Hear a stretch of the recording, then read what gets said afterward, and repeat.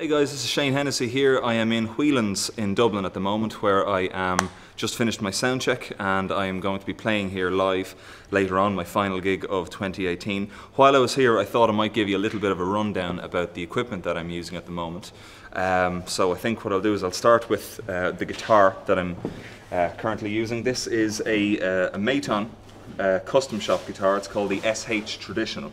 This is a guitar that I designed, and it comes from Maton's custom shop made by their luthier Andy Allen, and it really is a marvellous instrument. So the deal with this guitar is they've got a couple of new bracing patterns going on. They've got a slightly wider bout down here and a slightly thinner bout up here, which I really like sound-wise.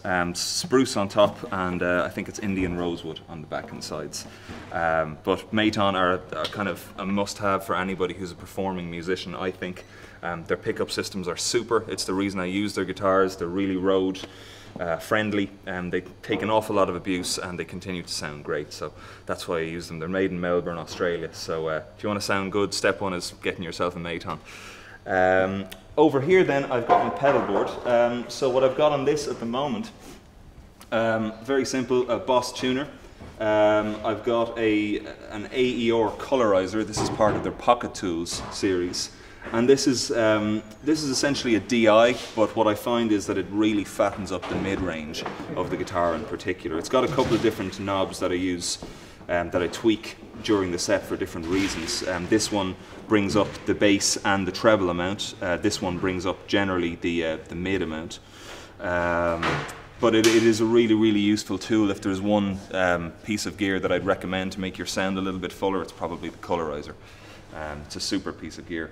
Then the other things I have on my pedal board, I've got a Boss Super Octave. So this is, if you've seen me live, that big low thumping sound that I get in some of the songs.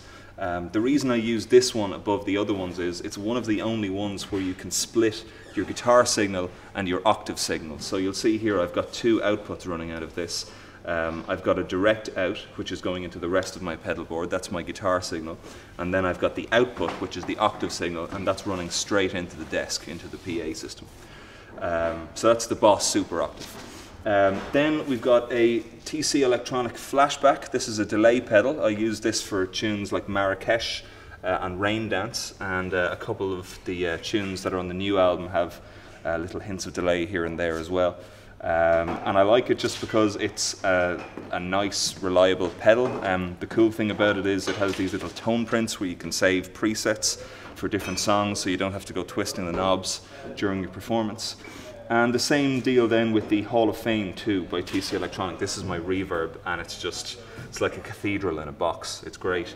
It's got a lot of different options, a lot of different great sounds. Again, with the tone print thing, you can kind of store a lot of cool presets in there.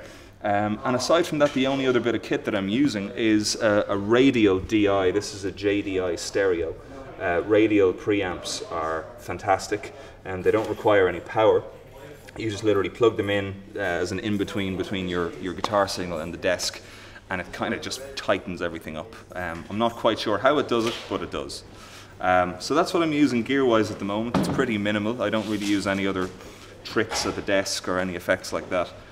This is a kind of a plug in and play sort of a sound. So I hope that helps you if you're looking for a couple of tips about pedals, or if you're looking for kind of general tips about how to make your acoustic guitar sound a little bit fuller, a little bit better.